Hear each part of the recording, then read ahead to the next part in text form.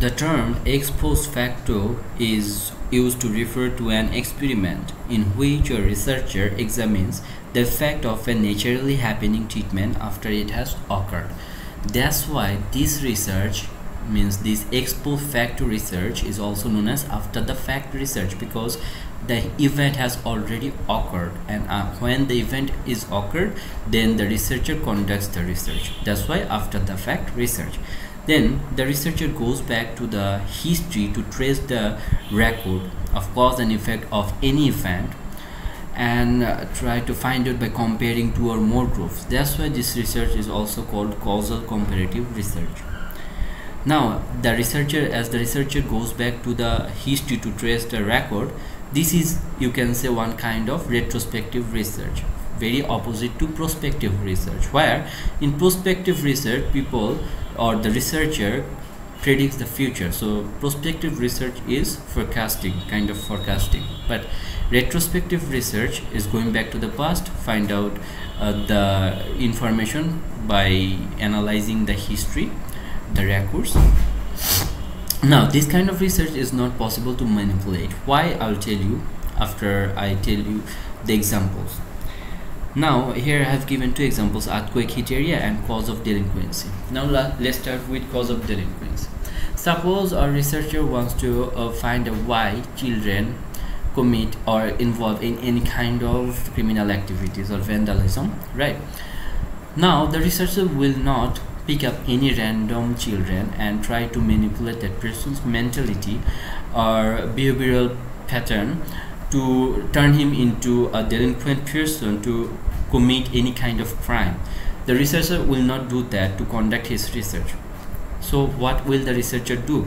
The researcher will find out some children who actually committed crime, who have past records of criminal activities. So the researcher will make group based on their characteristics or the level of crime they occurred. So, and then the researcher will try to find out information, the cause behind their criminal activities, by taking maybe face-to-face interview or by observing when they're in their subconscious mind to find out maybe there are some environmental issues or peer group issues or family background issues. So the researcher will not bring something by his own interest or belief in this kind of research. So he has to record everything as it is. He has to record the cause of some children's criminal activities as there is the actual reason why the children committed crime. Now let's talk about earthquake hit area. Now the researcher goes to visits a place where earthquake actually occurred. Now what will he find out there? How many people died, how many people survived? So he'll make two groups, the people who died, the people who survived. Then what more he can find out from there? He'll find out like the people who died, where are the dead bodies gone? The people who survived, what are the treatments are going over there? What are the inconveniences, and what are the precautionary steps have been taken over there? So he cannot bring any changes because of his own interest or belief or disbelief. He has to record everything as it is. He cannot manipulate any fact because this event has naturally occurred. That's why manipulation is not possible. Now that I have told you everything about ex-post facto research, how this research is conducted, now let's see there are some limitations of this research. Independent variables cannot be manipulated, as I told you. Why? That independent variable is not cannot be manipulated because everything is recorded as it is, because the event has naturally occurred. The researcher cannot randomly assign the subject to different groups. Now I told you that the researcher make two or more groups to compare and contrast between them, so that group cannot be made randomly. The researcher has to divide the group of people based on their similar characteristics. So this kind of research, you can also say that this is a kind of quasi-experimental study.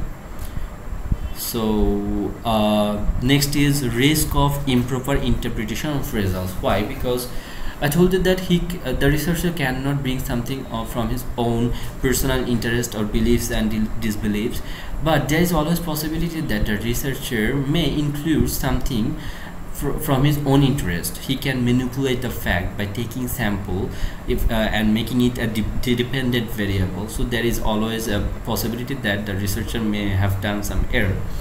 Lack of scientific study regarding cause and effect relationship. Like experimental research, this ex-post facto research doesn't follow much of scientific rules and regulations. So this research has lack of scientific study regarding cause and effect relationship. So you can say that sometimes this research is not as credible as experimental research, because experimental research is more based on scientific study.